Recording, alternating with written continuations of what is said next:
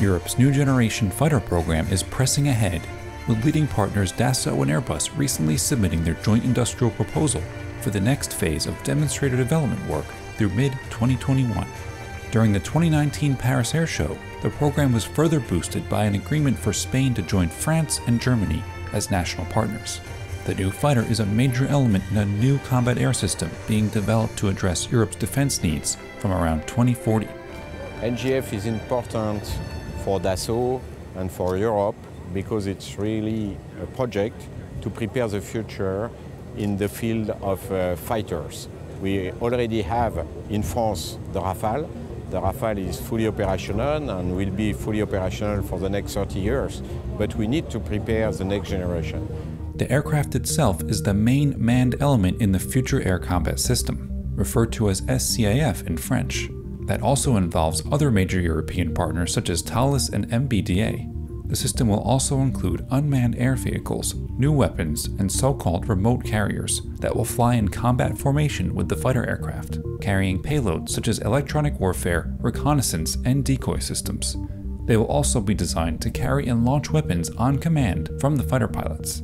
As well as new air platforms, companies such as MBDA are developing new weapons, or at least studying concepts of the kind of weapons that are going to be required in the 2040 timeframe that we're talking about. In the meantime, some weapons are being studied and developed for earlier introduction on the current generation of aircraft, which of course, first of all, have to serve until 2040, but they also, after that, may still play a part in European air power.